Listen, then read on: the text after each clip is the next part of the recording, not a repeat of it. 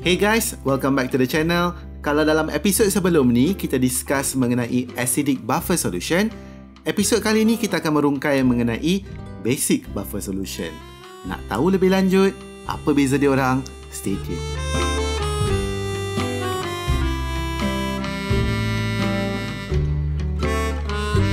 Hai, Assalamualaikum. Welcome back to the channel. As I mentioned earlier, episod kali ni kita akan bincang mengenai basic buffer solution. The aim of this video is very simple. Kita ulang balik benda yang sama. Okay, kita akan tengok in term of buffer solution, macam mana pH buffer solution tu dikira, macam mana cara dia maintain its pH, and what made up basic buffer solution. So, without further ado, kita recap balik buffer solution tu apa. We know that buffer solution is a solution that have the capability of maintaining its pH. Okay, kita dah tengok dalam episod sebelum ni yang mana kita belajar pasal basic acidic buffer solution. Okay, dan kita tahu bahawa buffer solution ni ada dua jenis, iaitu acidic dan basic. Yang ni kita dah tengok. Episod kali ni kita akan fokus pada basic buffer solution. For your information, basic buffer solution ni lebih kurang saja dengan acidic buffer solution. Tidak ada perbezaan yang banyak.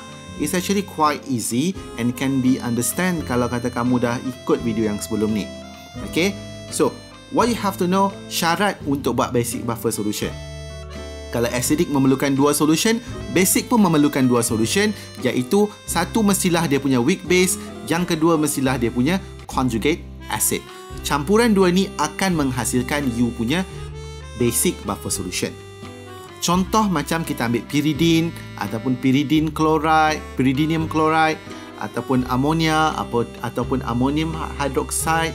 Campuran dua benda ni akan menghasilkan kita punya basic buffer solution. Dia mesti benda yang komponen yang sama. pH untuk basic buffer solution will be greater than 7. Kita ambil contoh basic buffer ammonia. Apa yang kita buat, kita campurkan dia dengan ammonium chloride. Kita tahu bahawa ammonia is a weak base. Dia ada Kb dia 1.8 exponent negative 5. Daripada sini kita tahu bahawa ammonia dia akan partially dissociate in water according to this expression, menghasilkan ammonium dan juga hydroxide ion. Okay, dan kita tahu kalau kita campur dua benda ni, dia akan menghasilkan a buffer solution. You might argue, kenapa kita tak guna ammonia saja? Kejap lagi kita tengok. Okay, while ammonium pula, ammonium bila dalam water dia akan dissociate, hasilkan NH4+ dan juga Cl-. Okay, and Cl- tu macam Na hari tu, dia hanyalah sekadar spectator ion. Yang kita berminat di sini adalah NH4+. Okay, so kita dah ada dua equation. Equation 1 which is for dissociation of base. Equation 2 adalah salt punya dissociation. Tengok arrow dia, jangan silap di sini. Okay, so the presence of ammonium, dia akan increase the concentration of NH4+ dalam the first equation, menyebabkan the equilibrium akan shift to the left.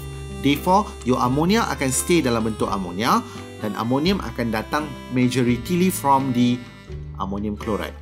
Okay, sebab itulah bila kita calculate pH nanti, kita akan guna terus concentration of ammonium chloride as the concentration for the ammonium.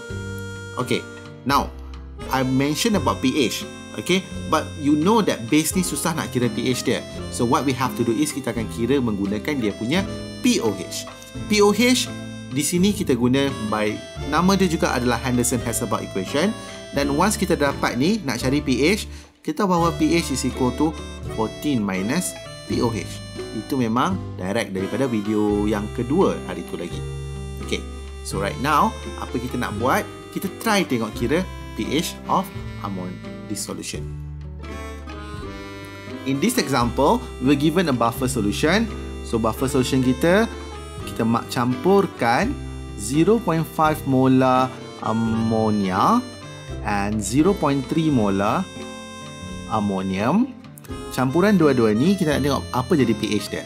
So kita tahu bahawa pOH is equal to pKb plus log concentration of conjugate acid bahagi dengan concentration of weak base. So pKb kita adalah negatif log 1.8 darab 10 kuasa negatif 5 tambah log conjugate acid kita adalah ammonium. So dia adalah 0.3 divided by 0.5. So ini adalah is equal to 4.52. And then kalau kita nak kira dia punya pH, pH dia sama dengan 14 minus POH, which is equal to 14 minus 4.52, which is equal to 9.48. So ini adalah dia punya POH. So cara kira dia tu sama saja sebenarnya, tak ada perbezaan apapun. So you know that buffer solution kepentingan dia adalah dia boleh maintain dia punya pH. Capability dia untuk maintain dia punya pH tu is a very important thing here, because dia akan melambatkan perubahan pH tu, pertambahan ataupun pengurangan pH tu. So ini yang sebab itulah kita tengok di sini bahawa graf dia tidak as steep as yang di atas tu. Okay, outside of buffer range dia memang dah tak boleh maintain dah lah. Okay, so kita nak tengok macam mana buffer solution maintain its pH. So imagine that kalau kata kita ambil solution tadi, kita ambil kita punya amonium dan juga amonia campur dalam satu container. Okay, so sekarang ni kita tahu bahawa amonium kita punya conjugate acid, which is our acid, ammonia is our base. Okay, kita akan tengok the buffer action. So kalau kata kita tambah acid, acid akan bertindak balas dengan base. Okay, bila acid bertindak balas dengan base, okay, dan base kita adalah amonia, so amonia tu dia akan makan H+ tu. Okay, acid tu kita masuk HCl, okay, dia akan makan H+. Bila dia makan H+, dia akan menghasilkan NH4+. As a result, concentration ni akan berkurang, ini akan hilang, ini akan bertambah. So NH4+ will increase, NH3 will decrease, dan juga pH akan berubah slightly. So, macam mana pH dia berubah? Kita tengok pada dia punya calculation. For us to calculate the pH change, step dia sama saja. The first step, kita akan start dengan calculate dia punya moles untuk every single component. So, kita ada moles untuk ammonium, ammonia, dan juga HCl.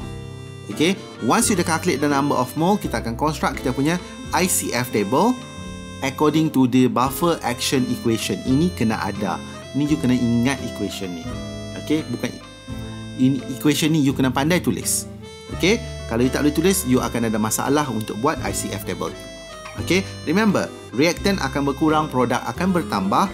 Tolak dia based on dia punya limiting reactant. In this case, our limiting reactant is H+. So ini akan bertambah, so 0.016, ini akan berkurang jadi 0.024. Okay, once kita dah calculate semua benda ni, kita akan calculate the new concentration sebab ada perubahan mole dan juga perubahan volume. 50 kena tambah dengan 1, jadi 51 ml. So calculate new concentration.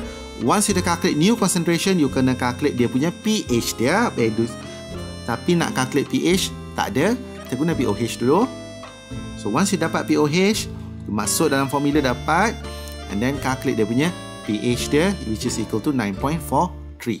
And we can conclude that the pH akan berkurang sebanyak 0.05 selepas pertambahan 1 ml of 1 molar HCl. Tak banyak perubahan dia tu. Okay, now kalau kata kita tambah base, base akan bertindak balas dengan acid. So acid kita di sini adalah kita punya NH4+. Ini acid kita. So acid tu dia akan ambil OH-. Bila dia ambil OH-, dia akan menghasilkan NH3 dan juga H2O. Ini kita akan abaikan sebab dia tak digunakan untuk kira pH tu, tapi dia ada juga sebenarnya. Okay, so bila dia hasilkan H2O, okay, so bila dia dah consume OH-, so apa yang berlaku adalah concentration dia akan berkurang, tetapi amonia akan bertambah. Bila amonia bertambah, pH dia akan ubah slightly. Macam mana pula perubahan pH dia? Sama je cara nak kira. Kita start dengan kita kira number of moles dia dulu. Once kita dah kira number of moles, kita kena tahu baunya buffer action punya equation, and then baru kita construct kita punya ICF table.